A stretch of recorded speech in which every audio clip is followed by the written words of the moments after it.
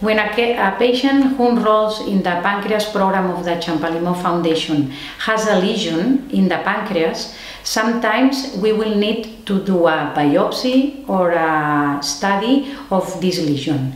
One of the most commonly used systems to get some specimens for the pathologist to be able to give a diagnosis is by guided Echo-Endoscopy cytology. So, as part of the Champalimaud Pancreas program, we have developed a system in which the Ecoendoscopy is going to be more efficient.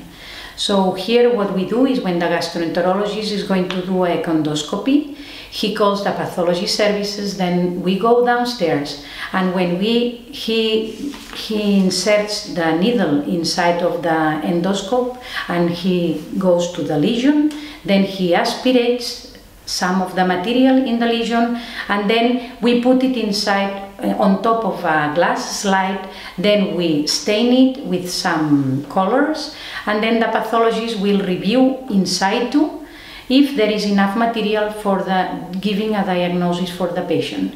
If with one single passage we have enough material, then the gastroenterologist does not need to do anything else, and the pathologist takes the sample to the laboratory for further processing and final diagnosis. In case there is not enough material, then the gastroenterologist does another passage or as many as they are needed until we can give a diagnosis.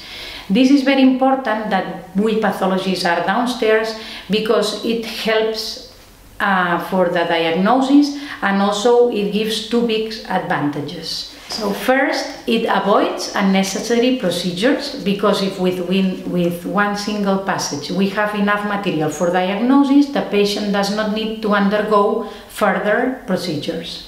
So which is very important. And second, and very important also, is that sometimes if the gastroenterologist does not have a pathologist, he sends the material that he's able to get to the pathology laboratory. But sometimes the diagnosis cannot be made because we don't have enough material.